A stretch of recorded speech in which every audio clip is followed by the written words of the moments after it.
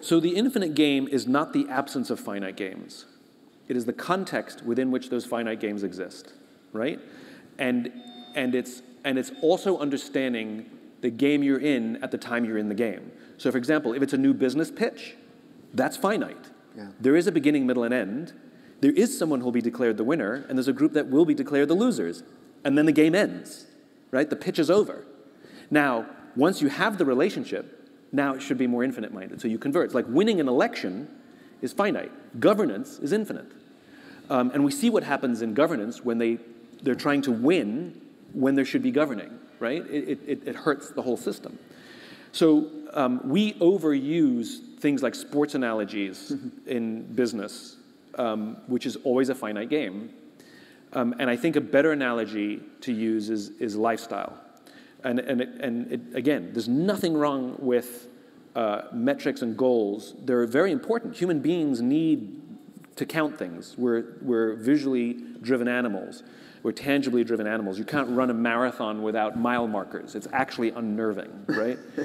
But we have to remember that those metrics are measures of speed and distance. How fast are we going? How far have we gone?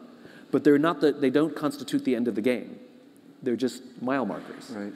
And so a better way to think of business is like thinking, I want to be a healthy person that lives a healthy lifestyle. Okay, what are all the things you need to do? You need to eat well, you need to sleep, you need to nurse your personal relationships, you need to exercise, there's probably a list of 30 other things.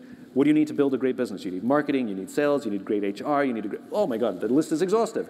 You can't do all those things great all the time, just like you can't do all those things great in our lives all the time. It's a pursuit. And the more we have help and the more we have a gym buddy, the more likely we are to be better at those things. And you can set arbitrary goals. And this is most of business. When somebody says, we're going to hit this number on this date, somebody just made that up. Like, literally. Right. In fact, sometimes goes, I think we can do better. And you're like, you're right, and here's the new goal, you know? And it's usually 12 months, because that's when we pay taxes. But that's arbitrary, too. So if you're trying to lose X amount of weight by X date, arbitrary number, arbitrary date, totally just like business. And what do? You start driving towards it. And you measure every day. You stand on the scale every morning. And some days you feel good. Some days you feel like you're falling behind. And let's say you hit that goal. You're elated. And then what? Yeah. Well, the problem is the game's not over. You have to keep exercising for the rest of your life. Just because you hit a goal means nothing. And can I also say, how did you get to that goal? And how did you get to the goal? And that, I think, is even more important, which is what happens if you miss the goal? Well, you're probably way healthier now than you were when you started, and you just picked the wrong number on the wrong date. You're easily going to hit your goal in 14 months. You can see the trend data. Right. And I think that's the thing that's missing when we play the game of business, which is the absolutes are finite, but it's the trend. It's how we get somewhere.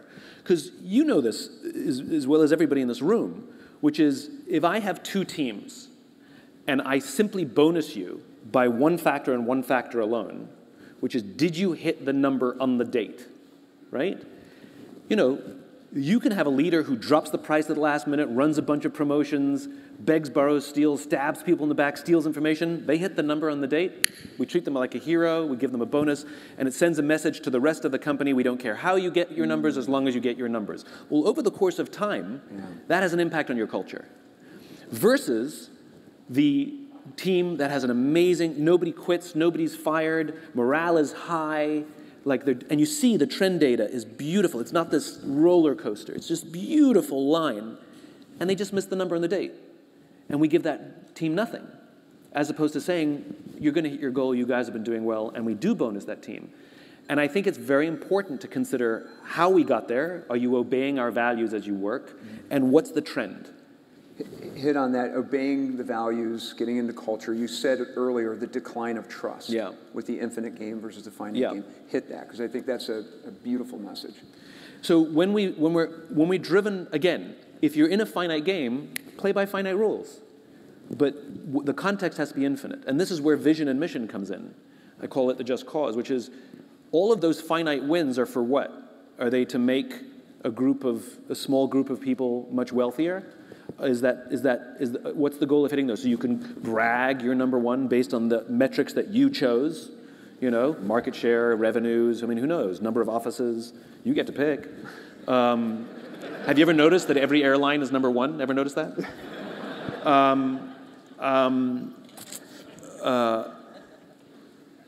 And to understand that these goals that we're trying to hit, they serve a higher purpose. I had the opportunity to visit Quantico Marine Base in Virginia. And this is where they select their officers. And one of the things they run them through is something called the LRC, which is the Leadership Reaction Course, which is 20 mini obstacle courses. They're basically problem-solving courses. Like, you have to get all your men and materiel over this little water hazard. It's what the Marines call a pond. You know, within a certain time frame with 3 planks of wood of different size, stuff like that, right? And when I was watching them do it, I'm standing next to the drill instructor, and you know, they're grading the Marines to see their leadership qualities. And nowhere on the page does it say that they made it to the other side. Mission success was not on the sheet. And I said, how come you don't have, like, if they made it to the other side on the page? Like, it's not even a checkbox. And the drill instructor said, we understand that good leaders sometimes suffer mission failure, and bad leaders sometimes enjoy mission success. He said, what we're looking for are the qualities that make someone a good leader. And if we select people that exhibit the qualities of good leadership, we know over the course of time, they will enjoy more success than not. Maybe I'm going the wrong direction here, but we're such a metric-focused group. What kind of metrics can you use in the infinite game? So the traditional metrics are fine. There's nothing wrong with the traditional metrics, but there are other metrics that are missing. Like I said, I like trend data in the infinite game rather than absolutes. I like to know, okay, we missed our numbers this month. That's okay. How have they been? Like, is it an anomaly? Is it a blip? Like, should we panic? I mean, there was a great story just a few years ago from IBM where they missed their sales numbers, and the CEO, Jim McCaffrey, came out and made a video and then sent this video out to the whole company, which is humiliating for the sales team. And by the way, it was the first time they'd missed their numbers in something like 68 quarters. The first time ever. And her reaction was to dump on a group of people and destroy morale. It could have been a blip. Maybe it was something in the marketplace. Maybe it had nothing to do with IBM. Maybe it was something because their processes that needed fixing. And so, I mean, that's my point, which is when we're so obsessed with those numbers that we literally fail to recognize that this has been our trend data for 68 quarters, blip. It's myopic. It's myopic. Cloud's judgment. So I think the traditional metrics are okay if we take a broad view. My hope is that we develop new metrics to live alongside. The analogy I'll give is, most of us, the person we end up with for the rest of our lives, we find them physically attractive. Great, but that's not enough. We want to know the depth of the kind of person they are. And metrics are the same in business, which is, the traditional metrics are the easy things to measure. Like, physical attractiveness is the easy thing to see.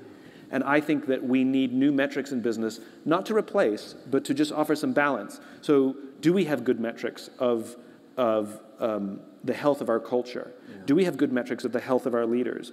Do we have good metrics of the health of our people? That goes beyond the annual pulse survey.